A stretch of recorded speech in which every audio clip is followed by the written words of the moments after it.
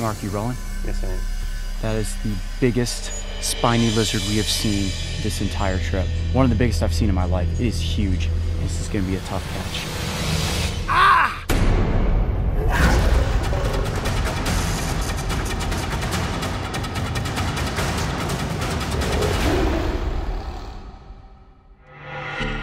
What's going on, Coyote Pack? We are back in the Sonoran Desert. And as you can see, it is nighttime, which means it's the perfect time to search for desert creatures. Now, I do have my trusty flashlight with me, and my snake tongs, and of course, Mark right there behind the main camera. What's going on, guys? We've got Mario on the B camera. There he is. And if you guys are ready, we know what happens next. We head off into the darkness and see what we can find. Let's go.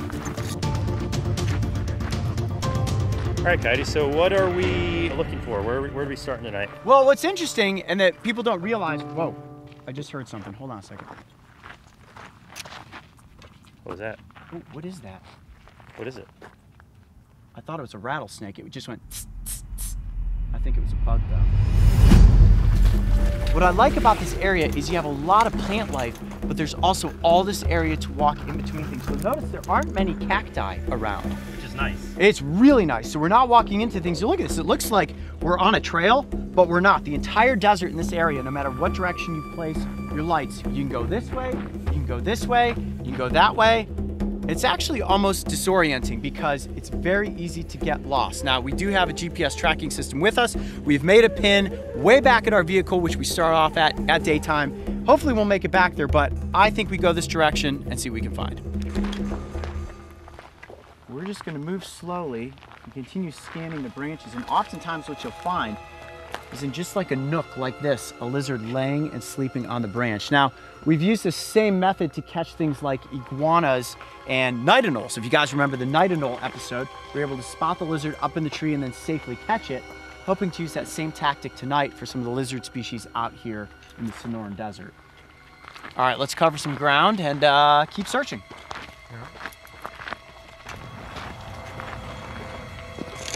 Oh, right here, look, look, look. What do you got? Oh, look at that. Baby Western Diamondback. Nice. Wow, I'm gonna cut my light. Can you see it okay? Yeah, sure. Look at that, that's a tiny one. Wow, that's one of the one. smallest rattlesnakes I've ever seen. Beautiful though. Look at you. Now, don't let its small size fool you. This rattlesnake can be just as dangerous as a large one. Ooh, listen to that little rattle going. Whoa, okay, buddy, there you go, strike position. I'm trying to get it away from these bushes so you guys can see it a little bit better. Look at how quick that is. All right, how's that? Can you guys see it right there? Oh yeah. Wow, you're one of the smallest old rattlesnakes I've ever seen. Look at that, just 2 buttons on that rattle. Look at the banding on the tail Oh, too. it's gorgeous. It looks like it maybe just shed. Look how vibrant that coloration is on the tail and on the patterning of its back. Look at that. Perfect defense post right there. Now, the venomous bite that this snake can pack, even at this size, would send you to the hospital. So this is not a snake I'm gonna try to handle. I'm just gonna admire it from a safe distance, if you can call this safe. Now, these snakes don't necessarily want to strike, right? Notice that. And its tongue's flicking out, feeling the edge of my snake tongs. They want to keep that venom as a reserve, and snakes only bite as a last resort. So right now, this little rattlesnake is thinking, as long as I stay camouflaged and I don't move, perhaps these potential large predators will just keep moving in that direction, and I'll be able to slither off and continue hunting for the night. All right, guys, well, this was a pretty cool find. But let's head this direction and see if we can find some of those sleeping lizards.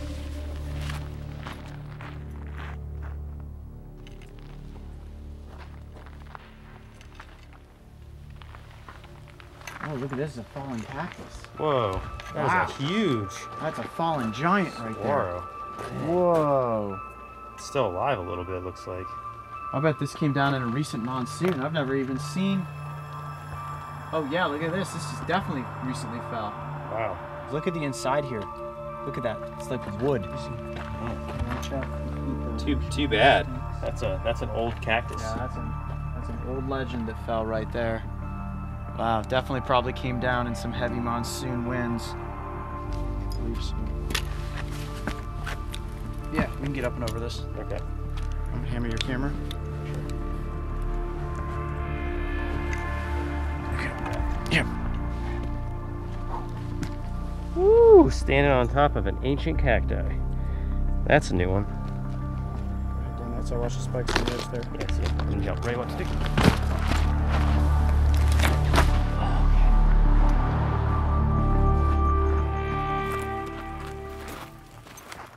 Snake, snake, snake. Okay. Nice grab. I got it. Took me a second to properly identify it, and that's gonna be the key piece to talking about this species specifically. Because when we walked up, we set the lights, and you'll notice the red and the black and the slight yellowish coloration. This could have been a coral snake, but it is not. This is a long-nosed snake. Wow, look how beautiful it is. Now that bright coloration is aposematic, which means it's a warning to any potential predator that I may be venomous. However, in this instance, it's a snake that is completely safe to handle. Now these snakes are strictly nocturnal. It's the only time you will come across them. And during the day, they're actually hiding underground, which means they are fossorial. But at night, they are out searching for any sort of little creature that they can get their mouths on. Could be a gecko, could be a little roach running around in the desert. This is an opportunistic predator.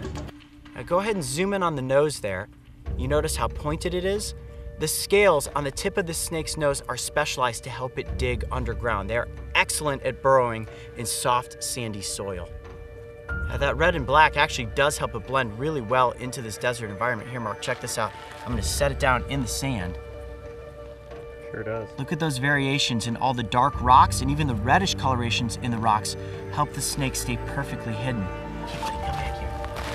Gotcha. Very cool. Let's look at the underside of this snake real quick. Look at that, very smooth. There's actually an iridescence to its skin. Can you see that in the lights there?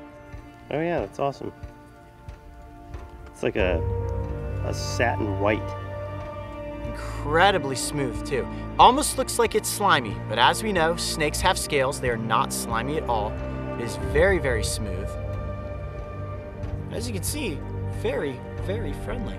Well, that was pretty cool. We've come across a rattlesnake tonight, which as we know is venomous, and long-nosed snake, which is non-venomous and completely safe to handle, as long as you properly identify it as being a long-nosed snake and not a coral snake. All right, I'm gonna set it back down into the sand. It's gonna take off into the desert. Later, buddy. So how do you spot these lizards, Coyote? It's a matter of looking for some sort of obscure shape out on one of the limbs of these creosote bushes or some of these other trees. They're actually really hard to spot. Wow. Mark, you rolling? Yes, I am. That is the biggest spiny lizard we have seen this entire trip. One of the biggest I've seen in my life. It is huge. That is maximum size. That is a male. You can see the dark bluish coloration on its back. This is gonna be a tough catch. It's a fortress around it.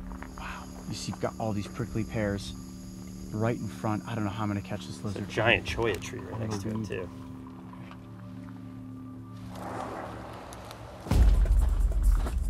Coyote, where you at? Right here. Cholla right here. He's awake. He's awake? Yep.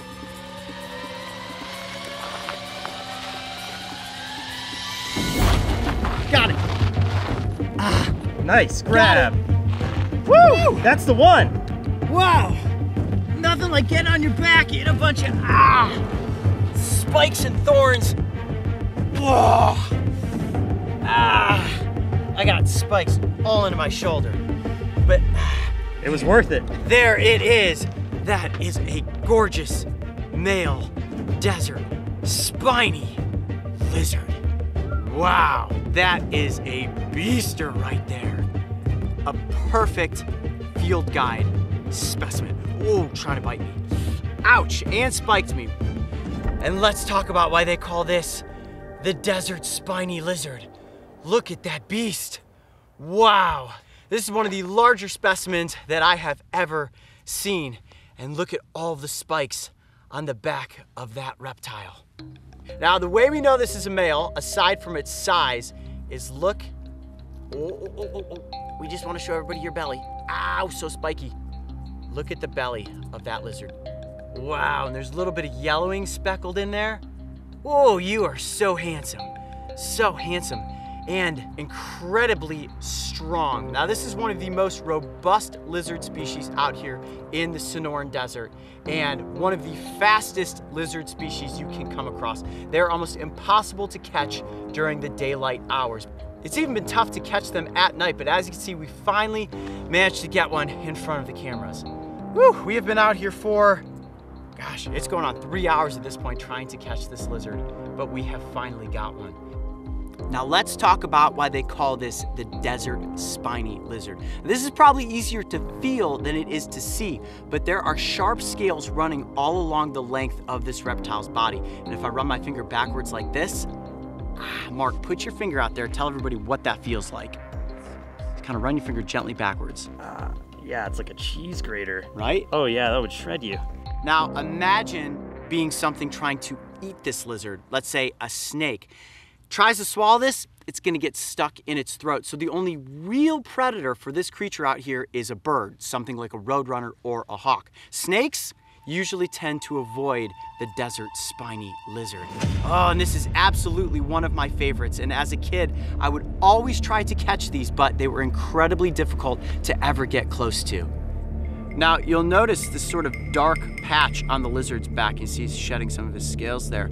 That dark patch actually becomes much more vibrant during the day. And what they will do is wake up early in the morning to bask in the warm, glowing sun. As they warm up, they get ready to head out and hunt. This is a diurnal species, which means it's active during the day. And as that sunlight warms them up, they actually get brighter in coloration. But you can see even here at night under these lights, the belly is absolutely beautiful. And you'll notice that bright blue coloration. You see the chin here? It's not as bright right now, but during breeding season, these lizards are absolutely gorgeous. And the males, what they will do is they'll go up on a rock, puff up their chest, and say to all the ladies with that bright coloration, "Aren't I handsome? Don't you want to date me?" And I'll tell you what, buddy, you are about as handsome as it gets for a desert spiny lizard. Wow, these guys are just so cool. Now, they are voracious predators, and they have a pretty powerful bite. Let's see. Show us how tough your bite is? No? I really want to see that. Ah! Wow, that's powerful right there. And that's about as powerful as the night anole, and kind of getting close to the collared lizard. Can I have my finger back? Please? Ooh, yeah. Those little teeth. Ow, ow, ow. Go. I'm going to turn my finger like that, Mario, so you can get a tight shot. Gonna break skin, you think? Probably not, but the pressure is noticeable. And I'll tell you what, for any little insect or arachnid running around out here in the nighttime desert, those jaws would be the end of you. All right, can I have my finger back, please? Whoa. Oh, I saw the saliva coming off of it. Oy. That was a powerful little bite right there. You ever worry about getting bit by all these reptiles? No, not so much. I knew that this one wasn't gonna break skin, but give you a solid little pinch. Well, it took us quite a bit of time, but we finally managed to catch one handsome desert spiny lizard. I'm Coyote Peterson. Be brave. Stay wild. We'll see you on the next adventure. All right, let's place this lizard down here on the ground and see just how fast they really are.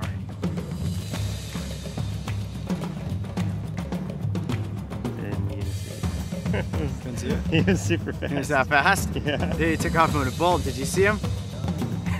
Well, there he goes. You see how fast they are. All right, well, that's a wrap. If you thought catching a desert spiny lizard was exciting, make sure to go back and watch the episode where I caught another one of the Southwest speedy reptiles, the collared lizard. And don't forget, subscribe so you can join me and the crew on this season of Breaking Trail.